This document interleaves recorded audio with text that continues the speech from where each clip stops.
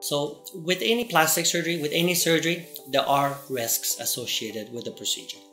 Now for the true Brazilian butt lift procedure with fat grafting, the risks involve the following. You always have the risk of a general anesthetic. This procedure takes 3 to 4 hours to do.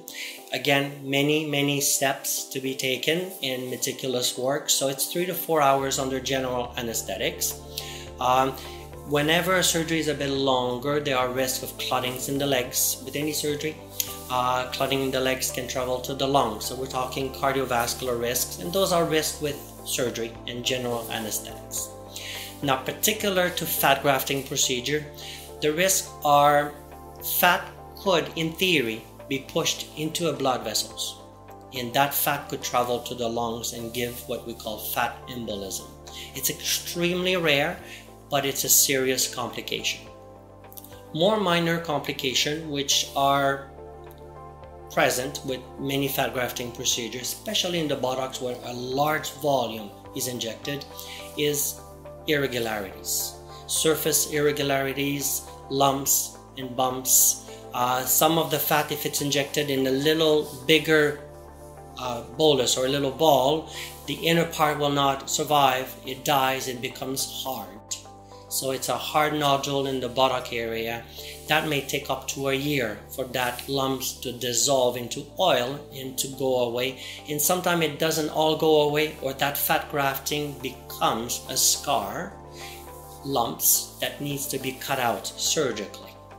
So that's something that we see with fat grafting to the buttocks.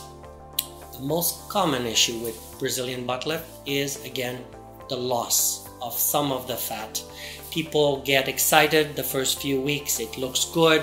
It's a combination of a lot of fat, swelling, bruising.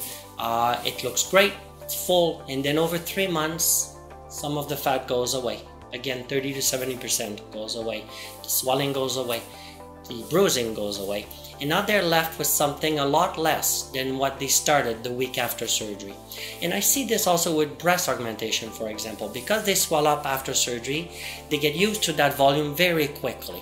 And then within a month, when the bruising and the swelling goes, they get what we had chosen as a volume. And that's why a lot of women wish they would have gone a little bit bigger, just because they got used to a larger volume. Now with fat grafting, the change is more drastic, because not only you have the swelling and the bruising that goes away, you also have loss of fat. And it can be disappointing to both the surgeon and the patient. That's why, again, I like to combine fat grafting with implants if we're looking for a nice smooth volume. If I think the implant will not give you the full volume the patient is looking for, then I add the fat to it, but at least they have something predictable and stable.